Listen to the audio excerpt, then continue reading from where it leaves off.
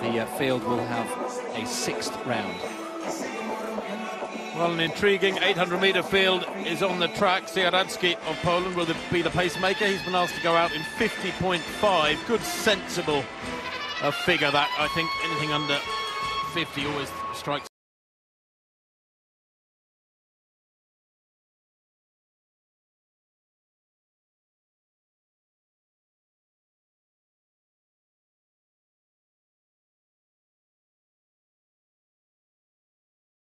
Again and again.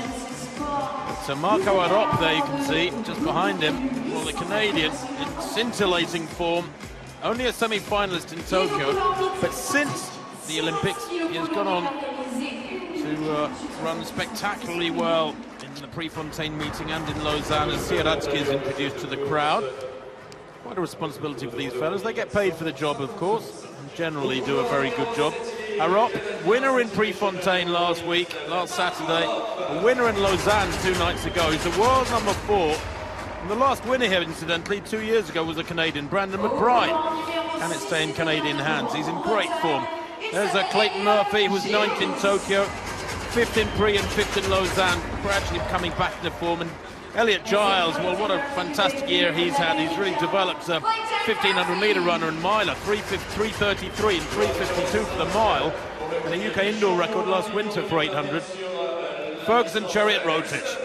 Well, the Olympic silver medalist from Kenya, 31 years old now, but he's a real banker, this fella. He's very experienced. He was 5th in Rio, 2nd in Tokyo, took a bronze medal in Doha, won here 3 years ago. Patryk Dobek had never run an 800 metres before February, but took the bronze medal in Tokyo. Was only 10th in Lausanne, though. Looked really tired, the former 400-metre hurdler. And Wyclife Kinyamal, the Commonwealth champion from the Gold Coast in 2018. Went out in the heats of the Kenyan Olympic trials, but he's a 143 man this year. Gabriel Tual of France. 7th in Tokyo, did well to make the final. He's a growing force. He was 4th in Lausanne.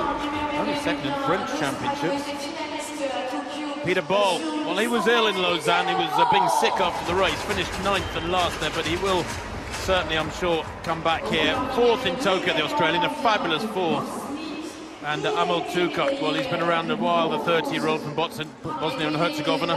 He was 6th in Tokyo, 13th fastest man in history with 142.5 back in 2015. He's run 144.5 this year.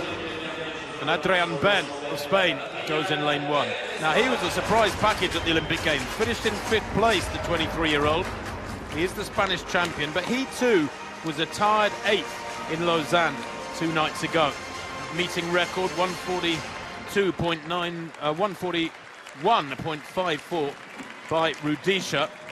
And the world best this year, 142.91 by Nigel Amos in Monaco back in early July. The men's 800 metres then.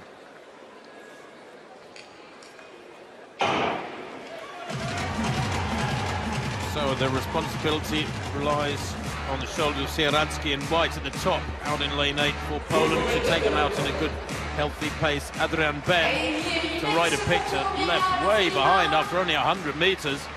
Just easing into his race, I suppose. Cheruiyot moves across from the outside. Elliot Giles looks up for this. He's found that new strength this summer with brilliant runs at 1500 and the mile. And Clayton Murphy moving up into 3rd place. He too is a 3:52 miler, so there's some fellas here who can really mix it with the longer distances.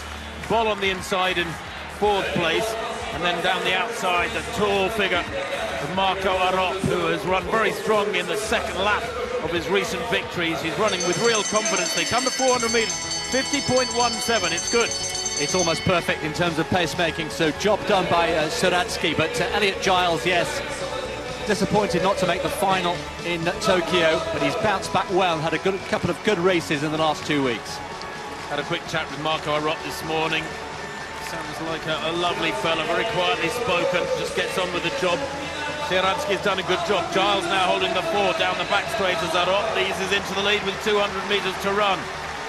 Rotich in his slipstream, Giles on the inside, Murphy in 4th place, just beginning to struggle by the looks of things. Tuka in yellow on the outside's got a lot of hard running to do as these 3 begin to get away.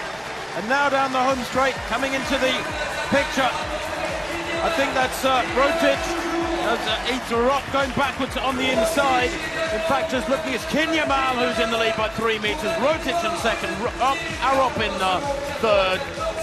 His legs were going from under him. The winning time, 1:43.94. Well, that's quick. It might not be a meeting record. It might not be a world best, but anything under 1:44 in these post-Olympic races, with so much of the fatigue, psychological and mental, psychological and physical, still in their legs, and then the travel for most of them who ran at the Prefontaine meeting only a week ago, the travel across an 8-hour, 9-hour time zone to Paris, still in their legs. That is quick running. It was Kinyamal from Rotich, from Arop. He won it pretty comfortably, didn't he? Kinyamal, the Commonwealth Games champion.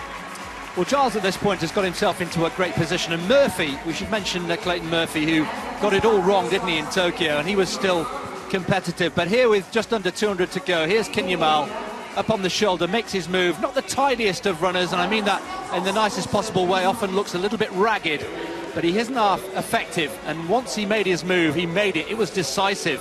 Rotich coming back, as he often does in the last, 50 metres or so. And Marco Arop, you mentioned he's had a fine last week or 10 days. On this occasion, having to settle for third place. But Kinyamal, can't take your eyes off him. It's been rounded down, 1:43.94. Brilliant.